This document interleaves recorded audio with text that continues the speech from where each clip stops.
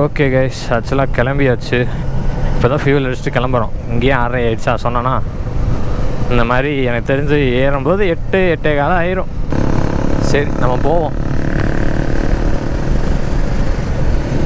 ஏதோ இவர் தான் எப்பயுமே ட்ரோனு 360 வச்சுருப்பார். அதனால் ட்ரோனுக்கு பஞ்சம் இல்லை, 360க்கு பஞ்சம் இல்லை, கோப்ரோக்கும் பஞ்சம் இல்லை. அதனால் ஒரே ஃபன்னாக தான் போகும். சொன்னேன்ல இந்த ரோட் சூப்பராக இருக்கும்னு. பாருங்கள், வியூ தெரியுதான்னு தெரில, ஏதோ தெரியுதா? எவ்வளோ அழகாக இருக்குது பாருங்களேன். அவன் ஒரு பொள்ளாச்சி பார்க்குற மாதிரி இருக்கும். பொள்ளாச்சி முதல்ல இப்படி தான் இருக்கும்.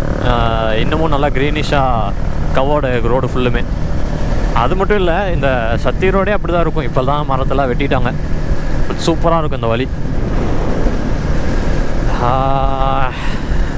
சார் மிஸ்ஸிங் தி ஓல்டு மெமரிஸ். என்னமோ எனக்கு தெரிஞ்சு இது வந்து குமரன் குன்று. அதை கிராஸ் ஆகி தான் போயிட்டுருக்கோம். இங்கேருந்து குன்னூருக்கு கரெக்டாக 45 கிலோமீட்டர்கள் உள்ளன. எனக்கு தெரிஞ்சு எவ்வளோ நேரத்தில் ஏறுவோன்னு தெரில. குன்னூருக்கே 45னா 45 அதெல்லாம் எஸ்டிமேட் பண்ண முடியல. ஏன்னா நான் மேக்ஸிமம் காரமடையிலேருந்து போகிறனால என்னால் கெஸ் பண்ண முடியும். பட் இங்கே வந்து என்னன்னு தெரில. நான் அந்த வழியாக காரமடை வழியாக போய் போனேன்னா எனக்கு ஒரு 83 கிலோமீட்டர்ஸ் என்னமோ வரும். இந்த வழியாக வந்தேன்னா நான் கிலோமீட்டர்ஸை கணக்கு வைக்கல. பட் ஆனால் ஒரு ரோடுக்கும் அதோடய ஃபீலுக்குமே வேணால் இந்த வழியாக வரலாம். சூப்பராக இருக்குது. யாரோட எதுவும் பெருசாக பைக்கு காரு எந்த நடமாட்டமும் இருக்காது. ரொம்ப எந்த நடமாட்டம்னா இப்போ இவ்வளோ பெரிய பஸ்ஸு போகுது, நான் என்ன குருட்டு இதுவான்னு கேட்காதீங்க. பஸ்ஸுன்னு இல்லை, நான் சொல்கிறேன். ரொம்ப எனக்கு தெரிஞ்சு காரமடை ரோடு அளவுக்கு வந்து இங்கே ரஷ்ஷாக இருக்காது. ஏன்னா அங்கே போயிட்டு பைக் போயிட்டு கார் போயிட்டு வந்துட்டே இருக்கும், பீப்புள்ஸ் இருந்துகிட்டே இருப்பாங்க. இங்கே பாருங்களேன் அந்த வியூவை. எவ்வளோ அழகாக இருக்குது பாருங்களேன். அந்த பார்த்து நீங்கள் கண்டிப்பாக இந்த வழியாக வரும்போது நீங்கள் நீங்களே ஃபீல் பண்ணுவீங்க. நான் சொல்கிறேன்னு இல்லை, நீங்களே ஃபீல் பண்ணுவீங்க. எவ்வளோ அழகாக இருக்குன்னு. ஏன்னா ரசிச்சுட்டே போகலாம். நீங்கள் எப்படியே போனால் டக்குன்னு இது மேட்டுப்பாளையம் ரீச் ஆகிடலாம். ரீச் ஆகிட்டோம் அப்படின்னா மேட்டுப்பாளையத்துலேயும் இன்னும் நல்லா ஃப்ரெஷ்ஷாக இருக்கும். ஏன்னா காலையில் டைமாக சும்மாவே அங்கே மத்தியானம் போனாலுமே வந்து அங்கே பார்க்க மரம்லாம் இருக்கனால இன்னும் ஃப்ரெஷ்ஷாக தெரியும். பட்டு இந்த டைமில் போனீங்கன்னா இன்னமும் வந்து அது ரொம்ப ஃப்ரெஷ்ஷாக இருக்கும். கருப்பட்டி காஃபி. ஓகே கைஸ், மேலே ஏறதுக்கு முன்னாடி டீ பிரேக் எடுத்தோன்னா நான் இது பண்ணுறேன். அப்படி இல்லைனாலும் நான் மேலே ஏறும்போது உங்களுக்கு லாக் பண்ணுறேன். கைஸ் ஆக்சுவலாக இப்போ தான் வந்து மேட்டுப்பாளையம் ரீச் ஆகிருக்கோம். மேட்டுப்பாளையம் ரீச் ஆகி இப்போ தான் பஸ் ஸ்டாண்ட் கிராஸ் ஆகி போயிட்டுருக்கோம். எனக்கு தெரிஞ்சு இந்த இதில் எந்த ரூட் எடுக்கிறாங்கன்னு தெரில. சப்போஸ் இந்த இதில் என்கிட்ட கேட்டால் எந்த ரூட் சூப்பராக இருக்குன்னு கேட்டால் கோத்தகிரி ரூட் சூப்பராக இருக்கும். நம்மளுக்கு இந்த ரூட்டை கம்பேர் பண்ணும்போது குன்னூர் வழி இருக்கு இல்லையா, அதை கம்பேர் பண்ணும்போது கோத்தகிரி சூப்பராக இருக்கும். பட் ஆனால் என்ன, நீங்கள் குன்னூர் வழியாக போனீங்கன்னா ஊட்டி வந்து சீக்கிரமாக ரீச் ஆகிடலாம். பட் கோத்தகிரி வழியாக போனாங்கன்னா கொஞ்சம் டிலே ஆகும், கொஞ்சம் கிலோமீட்டர்ஸ் எக்ஸ்ட்ரா ஆகும். எஸ்டிமேட்டடாக சொல்லுங்கள் அப்படின்னா ஒரு 40 கிலோமீட்டர் டிஃப்ரென்ஸ் வரலாம். ஏன்னா அப்படி போனோன்னா ஊட்டிக்கு 60, இப்படி போனால் எனக்கு தெரிஞ்சு 100, 110 வரலாம் நினைக்கிறேன். ஆனால் வழி வந்து சூப்பராக இருக்கும், சான்ஸே இல்லை, அழகாக இருக்கும். நீங்கள் வந்து யூஸ்வலாக பார்க்குற குன்னூர் ரூட் மாதிரி இல்லாமல் போகிற வழி எல்லாமே அழகழகாக இருக்கும். எப்பயுமே இந்த மாதிரி எக்ஸ்டெண்டில் மேக்ஸிமம் ஓவர்டேக் எடுக்காத அவாய்ட் பண்ணிக்கோங்க. ஏன்னா எப்போ எது கரெக்டாக இருக்கும் எது வந்து மாறும்னே தெரியாது. ஏன்னா இப்போ நம்ம எடுக்கிறோம் அப்படின்னு வைங்களேன், டக்குன்னு வந்து பஸ் வந்து சைடில் யாராவது இருக்காங்கன்னா டக்குன்னு நகர்ந்துருவாங்க. அது அவங்க தப்பு இல்லை. இந்த மாதிரி ஹில்ஸ்லேயே நடந்திருக்கும் டைமு.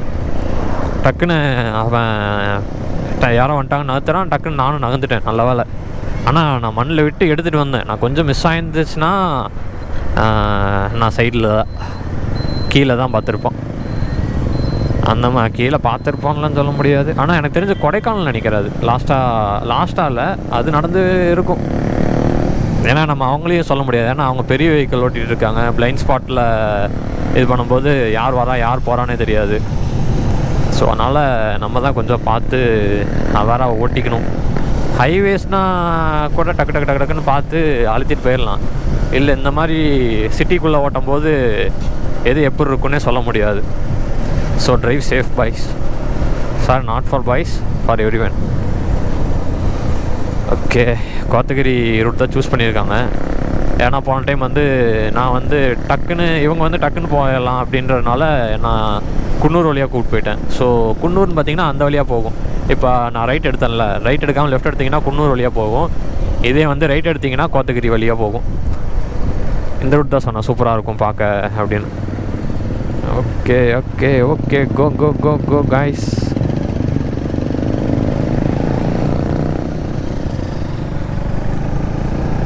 இங்கே ஏதோ காலேஜ் இருக்குதுன்னு நினைக்கிறேன். என்ன காலேஜ்னு தான் தெரில. காலேஜா இல்லை அது என்னன்னு தெரில. பட் காலேஜ் தான் நினைக்கிறேன். எனக்கு தெரிஞ்சு காலேஜாக இருக்கிறக்கு வாய்ப்பு. பிறந்ததுலேருந்து கோயம்புத்தூர் தான் இருக்கேன். அதுக்குன்னு எல்லாம் இது கூட தெரியாதான்னு கேட்காதீங்க. தெரில. பட் ஆனால் பார்த்துருக்கேன். அது காலேஜா இல்லை என்ன அப்படின்றது வந்து எனக்கு தெரில. இதோ இங்கே ரைட் சைடில் இருக்கும், பார்த்தீங்கன்னா தெரியும். இவங்களுக்குலாம் ஒரே என்ஜாய்மெண்ட்டாக தான் இருக்குது. டீ குடிக்கணுன்னா கூட டக்குன்னு கிளம்பி கோத்தகிரி இல்லை ஊட்டிக்கு போய்க்கலாம், பிரச்சனையே இருக்காது. Forest college and research institution, வனக்கல்லூரி மற்றும் ஆராய்ச்சி சம்திங் என்ன போட்டிருந்துச்சு. இந்த ரூட்டும் சூப்பராக இருக்கும். உங்களுக்கு வந்து ரூட் என்ஜாய் பண்ணி வரணும் அப்படின்னா நீங்கள் அன்னூர் ரூட் எடுத்து இந்த ரூட்டு ஜாயின் பண்ணிட்டீங்கன்னா உங்களுக்கு ஃபுல் அண்ட் ஃபுல்லியுமே வந்து ஒரு நல்ல பீஸ்ஃபுல்லான மைண்ட் செட்டில் ஜாலியாக ஏறலாம். ஏன்னா மீதி அந்த ரோடு வேலை நடந்துட்டு இருக்கனால காரமடை ரூட் வந்து கொஞ்சம் டிப்பிக்கலாக தான் இருக்குது. அதனால் இப்போதைக்கு அந்த வழியாக வர முடியாது. அது வரலாம், வந்தாலும் ரொம்ப குழி இதுவாக ஏறி இறங்கி வர மாதிரி இருக்கும். இன்னொன்று இப்போ ரீசெண்டாக நிறைய பக்கம் ட்ரெண்டு கூட ஆச்சுன்னு நினைக்கிறேன். பாவம் அந்த வீடியோ அந்த வழியாக தான் வந்து அந்த பெருநாய்க்கம்பாளையம் நினைக்கிறேன், பெருநாய்க்கம்பாளையம் தான் நினைக்கிறேன் கரெக்டாக. அங்கே தான் ஒரு ஆக்சிடெண்ட் ஆகிடுச்சு பாவம். சே, சங்கட்டமான இது. அங்கேன்னு பார்த்தீங்கன்னா எங்களேன் ப்ரைவேட் பஸ்ஸஸ்லாம் போட்டு ஹார்ன் அடிச்சுட்டு தொல்லை பண்ணிட்டே வந்துருப்பாங்க. அதனால் ஒரு பீஸ்ஃபுல்லாகவே வர முடியாது. ஆனால் இங்கெல்லாம் பாருங்களேன், நாங்கள் வர வழியில் சூப்பராக இருந்துச்சு. ஆனால் அங்கே மட்டும் தனியாக ஒருத்தர் வெயிட் பண்ணிட்டு போயிட்டுருக்காரு. அவருக்கு போய் கம்பெனி கொடுப்போம்.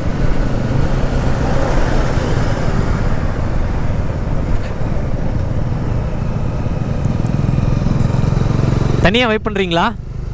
தனியாக வெயிட் பண்ணுறீங்களா? நான் திடீர்னு நீங்கள் வரமாட்டீங்கன்னு நினச்சேன். ரகு ப்ரோ வந்து சரி இல்லை எனக்கு தெரியல மினிஸ்டர். அப்படியா? ஓ ஆமாம், நான் அதான் சொன்னேன் ரகு கிட்ட. அவருக்கு எதாவது நானும் அதான் சொன்னேன் அவர்கிட்ட.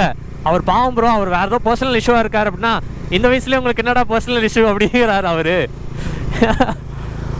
ஏன் ப்ரோ நீங்கள் வேறு பேசாமல் இருங்க ப்ரோ அப்படின்ட்டு அப்புறம் பேசிகிட்டு இருந்தேன். அப்புறம் டக்குன்னு நீங்கள் வந்தீங்களா குரூப்புக்கு.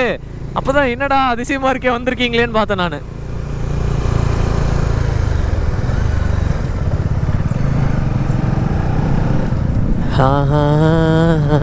சன்ரைஸ் ஆகிடுச்சு. ரொம்ப மாதம் கழித்து ஊட்டி ஏறுறேன். ரொம்ப மாதம் இல்லை, 1 இயரே ஆகிடுச்சு ஊட்டி ஏறி. சார் இப்போ தான் ஏறுறேன். பார்ப்போம், பீஸ்ஃபுல்லான மைண்ட் செட்டில் ஏறணும்னு நினைக்கிறேன். எல்லாம் குப்பையும் தூக்கி இங்கேயே போட்டுருணும். ஏதோ இங்கே காட்டுக்குள்ளேயே இங்கேயே வந்து மூட்டை முடிச்சு வச்சுட்டு போகும்போது வேணால் திருப்பி எடுத்துகிட்டு போய்க்கலாம். நீங்கள் ரைட் பண்ணுறப்ப எதுவுமே யோசிச்சு ரைட் பண்ணாதீங்க, மைண்டு ஃபுல்லாக ஃபிக்ஸ் ஆகிரும், வந்து ட்ரிப்பு வேஸ்ட்டு. ஸோ ரைட் பண்ணுறப்போ பார்த்து ரைட் பண்ணுங்கள். அது இல்லாமல் எந்த ஒரு தாட்டையும் போட்டு மைண்டை குழப்பிக்காதீங்க. Enjoy those 2 days. 2 daysன்னு இல்லை, enjoy those rights. Okay, start ஆக போகுது. ஆக்சுவலாக நாங்கள் இதில் ஏற ஆரம்பிச்சிட்டோன்னா தான் ஃபஸ்ட்டு பெண்டு. இதில் ஏற ஆரம்பிச்சிட்டோன்னா சரன்னு மேலே ஏறிட்டே இருக்க வேண்டியதான். அப்புறம் எங்கேயாவது பார்த்தா நல்ல இடம் பார்த்தா எதாவது ஸ்டாப் பண்ணலாம். பார்ப்போம். எனக்கு தெரிஞ்சு ஒரு ஹிடன் ஃபால்ஸ் வந்து இந்த வழியாவா அந்த வழியாவான்னு தெரில, எனக்கு கரெக்டாக தெரில. மேக்ஸிமம் எனக்கு தெரிஞ்சு அந்த வழியாக தான் இருக்கும்னு நினைக்கிறேன். ஏன்னா குன்னூர் வழியாக ஆமாம், குன்னூர் ஏறதுக்கு முன்னாடியே வந்து ஒரு ஹிடன் ஃபால்ஸ் மாதிரி ஒன்று இருக்கும். சரி, ஓகே, ஃபைன், பார்ப்போம். சப்போஸ் அந்த வரப்போ அந்த வழியாக இறங்கினா நான் உங்களுக்கு அந்த ஃபால்ஸ் எங்கேன்னு காமிக்கிறேன். நிறைய பேர் வீடியோவில் கமெண்ட் பண்ணியிருந்தீங்க.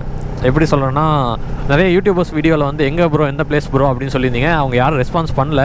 நான் உங்களுக்கு அதை எக்ஸ்ப்ளோர் பண்ணிட்டு உங்களுக்கு அதை லிங்க் கொடுக்கலான்னு சொல்லி நிறைய யோசிச்சு வச்சுருந்தேன். சரி, பார்ப்போம்.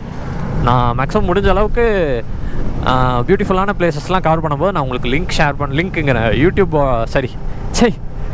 யூடியூபில் தான் உங்களுக்கு டிஸ்கிரிப்ஷனில் வந்து லிங்க் வந்து பின் பண்ணுறேன், கூகுள் மேப்போட லிங்க்கை. ஸோ நீங்கள் வந்து லொக்கேஷன் பின் பண்ணால் நீங்கள் போய் பார்த்துக்கலாம்ல.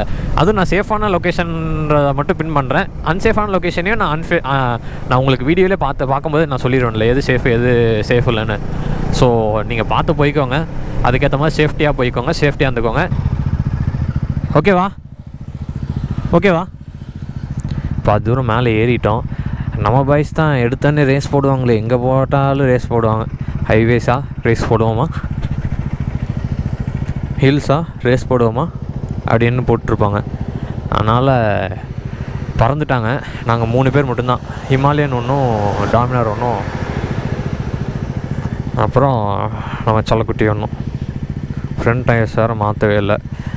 மாற்றிக்கலாம், கொஞ்சம் டைம் இருக்குது, லைஃப் இருக்குது. பேக் தான் மட்டும் வச்சுருக்கேன் இப்போது. Look at this view. இன்னும் மேலே போக சூப்பராக இருக்கும். எவ்வளோ அழகாக இருக்குது பாருங்கள். இன்னும் நைட்டில் இருந்து பார்க்கும்போது இன்னும் சூப்பராக இருக்கும், அழகாக அப்படியே மின்னும். மேட்டுப்பாளையம் கோயம்புத்தூர் சேர்ந்த சிட்டி. புரியல, கூப்பிட்றா. இது ரைட் பண்ணுறதா இல்லைண்ணா? ஐயோ இல்லையா, உங்ககிட்ட நார்மல் அந்த இது இருக்குல்ல, ஸ்பேர் இருக்குல்ல? அப்படியா? என்னோடதில் அந்த பேக் இல்லை, நான் எடுத்து வச்சிட்டேன். ஓ, அதனால தான் வந்து இதாகுதோ? என்கிட்ட வேறு இது இல்லை. சரி ஓகே ஓகே, எல்லாம் அடிஷ்னலாக ஒன்று வச்சுருப்பேன் எப்பயுமே. சரி ஓகே, நம்ம மேலே போய் வாங்கிக்கலாம். அதான் போகலாம். பாருங்களேன் எவ்வளோ அழகாக இருக்குது. சே, என் வண்டியை நான் எப்பயுமே ரசிப்பேன். வாங்கினதுலேருந்து 6 வருஷமாக ரசிச்சுட்டு தான் இருக்கேன் இதையே. Such a beautiful baby.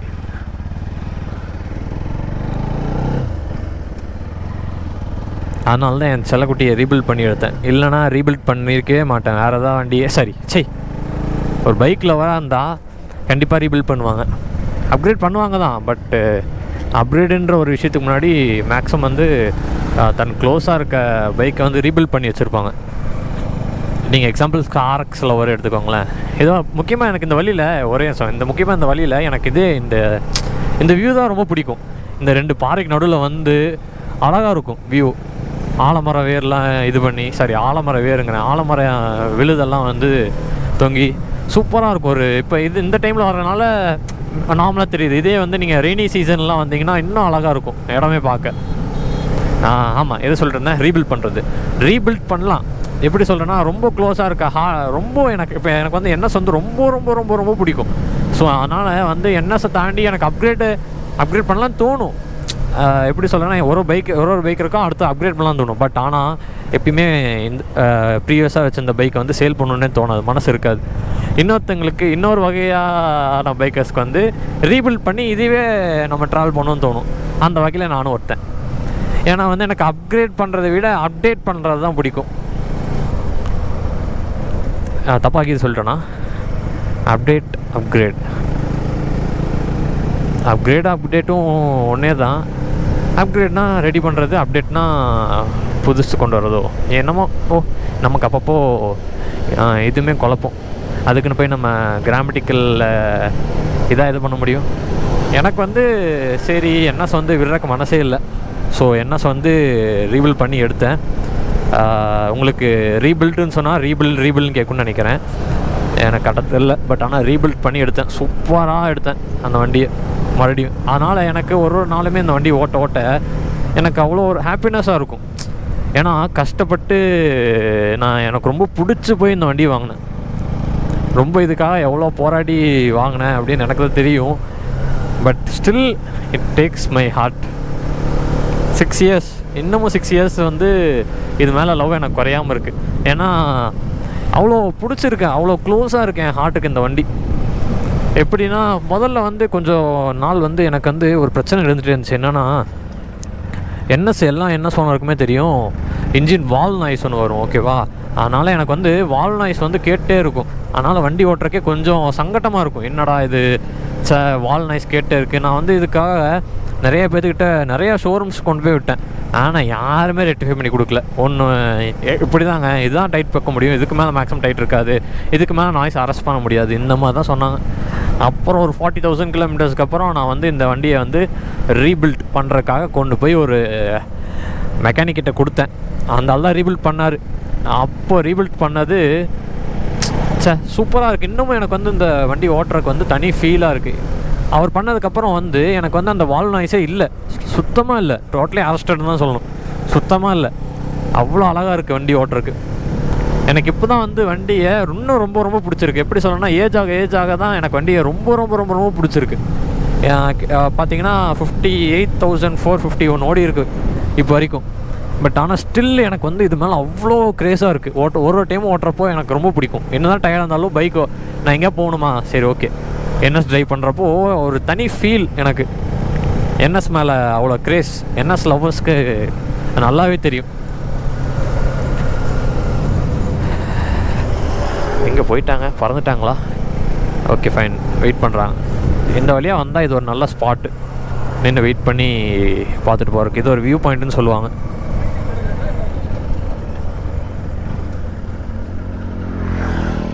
நான் கூட நிற்காமல் போயிடுவாங்களோ நினச்சேன். எனக்கு இந்த வியூ பாயிண்ட் இங்கே இருக்குங்கிறது ஞாபகம் இல்லைன்னு நினைக்கிறேன். நான் அந்த வழியாக போகும்போது தான் இருக்கும்னு நினச்சிட்டு இருந்தேன். பட் இந்த வழியாக இருக்க போல் மறந்துட்டேன் நான். ஆமாம், கரெக்டாக நான் இங்கே ஒரு செல்ஃபி எடுத்திருந்தேன். எனக்கு இது ஞாபகம் இல்லை இங்கே ஒரு வியூ பாயிண்ட் இருக்கிறது.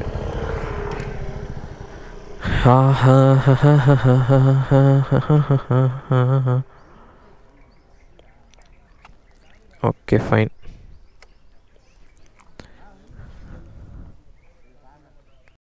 கோத்தகிரி செக் போஸ்ட் வந்துட்டோம்.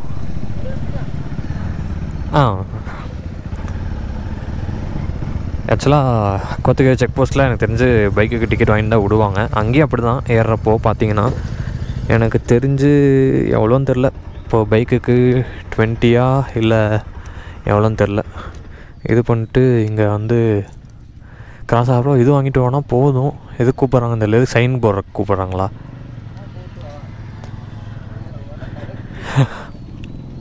எது கூப்பிட்றாங்கன்னு தெரில. ஆக்சுவலாக எனக்கு தெரிஞ்சு சும்மா செக்கப் பண்ணுவாங்களா என்னன்னு தெரில. வண்டி நம்பர் எழுதணுங்களா? ஓகே. அதில் நிறையா பைக் நம்பரும் இது இருந்துச்சு. பைக் நம்பர் எழுதிட்டு வரணுமாம்மா, எழுதி சைன் போட்டு யார் வராங்க எத்தனை பேருன்னு சொல்லி இது பண்ணிட்டு வரணும். அப்படி தான் எல்லாருமே தனித்தனியாக எழுதிட்டுருக்காங்க. பரவாயில்லையா? அப்புறம் அவங்க இது கேட்கப்பா. ஆமாம், இப்போ ஜாகிரோட இதில் ஃப்ரண்ட் நம்பர் பிளேட் வர இல்லைன்னு சொல்கிறான். நீ வந்து ஃப்ரண்ட்டில் வந்து நின்று இங்கே நிறுத்து. ஏன்னா நல்லா பார்க்கல. எழுதியாச்சா? முடிஞ்சா? Okay okay. எது இவர் போயிட்டாரா முன்னாடி? இது பண்ணலையா, சைன் போர்ட்லையா? அப்படி போயிட்டாங்களா? அதான் இல்லை, அதுதான் சும்மா ஃபார்மாலிட்டிக்கு தான். இது போகலாம்ல, அவ்வளோதாங்க. ஆக்சுவலாக நீங்கள் வரும்போது என்ட்ரி பண்ணிட்டு போனால் போதும். மற்றபடி எனக்கு தெரிஞ்ச பைக்குக்கு சார்ஜஸ் இருக்கும். அது அவர் பே பண்ணிட்டாரு, எவ்வளோன்னு தெரில. நான் அதை கேட்டு பார்க்குறேன். மேபி ஒரு 10 to 20 rupees நீங்கள் பே பண்ணுற மாதிரி இருக்கும். பே பண்ணிட்டு நீங்கள் என்ன பைக்லையா கார்லையா வரீங்க, எத்தனை பர்சன்ஸ் வரீங்க, உங்கள் நேமு நம்பர், அவ்வளோதான். இந்த டீட்டெயில்ஸ் மட்டும் ஃபில் பண்ணிட்டீங்கன்னா நீங்கள் பாட்டுக்கு மேலே போயிட்டே இருக்கலாம். Okay fine. பார்க்குறேன். நான் மேலே போயிட்டு நான் ரூம்ஸ் எல்லாம் வந்து பெருசாக மைண்டில் இல்லை. எனக்கு போய் தான் பார்க்கணும். எப்போ எல்லா ட்ரிப்லையும் அப்படி தான் பண்ணுவோம். கொடைக்கானல் கொஞ்சம் நல்லா க்ளோஸான ஸ்பாட்டுன்றதுனால நாங்கள் கொடைக்கானல் போய் இது பண்ணுறதெல்லாம் ஈஸியாக எங்களுக்கு ரூம் கிடச்சிரும். பட் ஊட்டிங்கிறப்போ நாங்கள் போய் தான் இனி பார்க்கணும். இனி இவங்க என்ன பிளான் வச்சுருக்காங்கன்னு தெரில. இந்த வழியாக போகிற வழியில் ஓடி லேக்குன்னு சொல்லி ஒரு ரெஸ்டாரண்ட் இருக்கும், சூப்பராக இருக்கும். நான் இன்னும் போனதில்லை, நான் போகணுன்னு நினச்சிட்ருக்கேன். இனி இவங்க என்ன பிளானில் இருக்காங்கன்னு தெரில. சரி பார்ப்போம், நான் மேலே போய்ட்டு லாக் பண்ணுறேன். பை.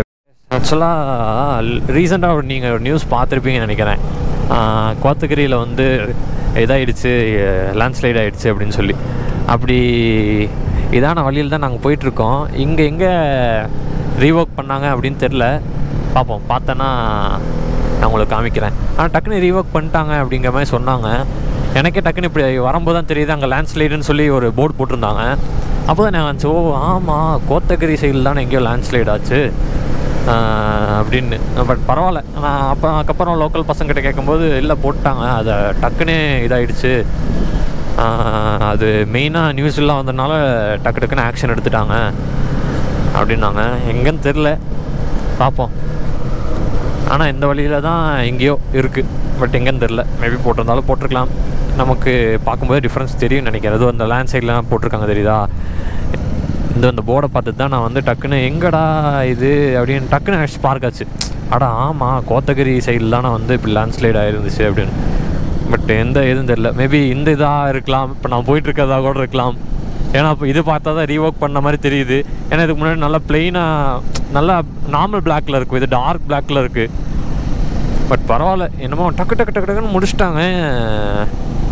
ஆனால் பரவாயில்ல இதுக்கப்புறம். ஏன்னா லேண்ட்ஸ்லைடுங்கிறது நம்ம என்ன தான் ஒர்க் பண்ணாலுமே நமக்கு சொல்ல முடியாதுல்ல, நம்ம கெஸ் பண்ணவே முடியாது இந்த நேச்சுரல் டிசாஸ்டர்லாம் எப்படி வரும் எப்போ வரும் அப்படின்லாம்.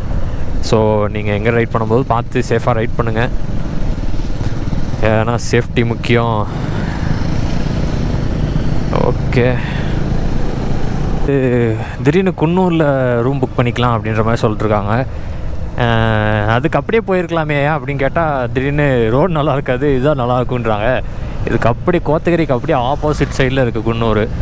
பார்ப்போம். எனக்கு தெரிஞ்சு இப்போ கடைசியில் ஊட்டியில் புக் பண்ணிக்கலாம் அப்படின்ற மாதிரி பேசிகிட்டு இருக்காங்க. என்னன்னு தெரில. டைம் பார்த்திங்கன்னா 8:31 ஆகுது. ரூம் போயிட்டு தான் நீ என்ன பிளான்னு தெரியும் எங்கே போகலாம் அப்படின்னு. ஊட்டியா குன்னூரா இல்லை கூடலூரா அப்படின்னு இன்னொரு ஆப்ஷன் இருக்குது.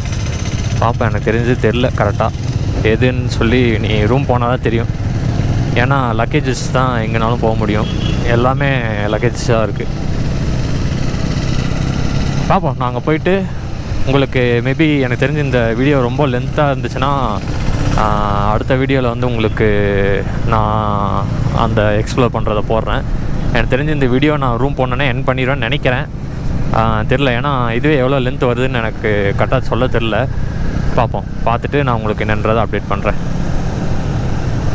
எஸ், ஆன்லைனில் இருக்கா? Okay fine. எனக்கு தெரிஞ்சு இன்னும் நமக்கு எவ்வளோ கிலோமீட்டர்ஸ்னு சொல்லி பார்த்தீங்கன்னா நியர்லி ஒரு 8 கிலோமீட்டர் இருக்குது. 8 கிலோமீட்டருக்கு அப்புறம் ஊட்டி போயிடலாம், ஒன்றும் பிரச்சனை இல்லை. அதுக்கப்புறம் போயிட்டு தான் இது பண்ணோம். இங்கே போகிற வழியில் பைசன் பார்த்தோம், ஸோ நின்ட்டோம். அது ஓடிடுச்சு உள்ள இந்த கர்வில் இருந்துச்சு பைசன். ரொம்ப பெருசெல்லாம் கிடையாது, குட்டி தான். இது வந்து ஒரு ரெகுலர் ஸ்பாட் மாதிரி தான். சரி, கொஞ்சம் ரெஸ்ட் எடுத்து போவோம். ஏன்னா ஏற கையெல்லாம் வந்து சாப்பா சாமி விரைக்க ஆரம்பிச்சது. ஏற கையெல்லாம் நல்லா ஜில்லுன்னு ஆயிடுது. பாருங்க என் கையில் எப்படி இருக்குன்னு.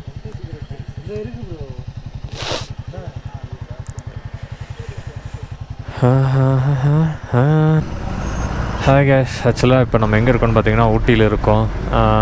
சாப்பாடெல்லாம் நிறுத்துனா எங்கே இது பண்ணுறதுன்னு தெரியல. ஏன்னா ஒரு 6-8 பைக் பக்கம் இருக்குன்னு நினைக்கிறேன்.